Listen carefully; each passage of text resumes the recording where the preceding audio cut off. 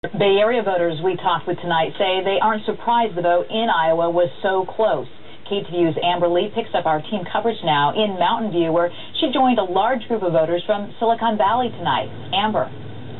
Julie, we're at the Portuguese Hall, where a group of conservative voters meet the first Tuesday of every month. Tonight they tell us they've been keeping an eye on the Iowa caucuses, but say their focus is on the issues that affect their everyday lives.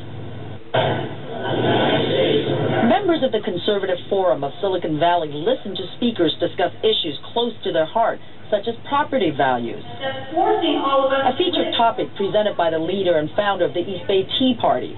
Some conservatives here told us they're weary of the constant change in who's leading the pack among Republican candidates. It's kind of like the debates, beat to death.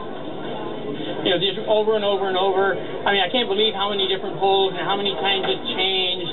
But some voters tell us the fact that there's no clear front-runner mirrors their own uncertainty about the candidates. I haven't decided myself because things I like about some candidates I don't like about others. Some say they are leaning towards one candidate. I think the best chance is Romney. Yeah, that's my opinion. He's not really going to do anything to change anything.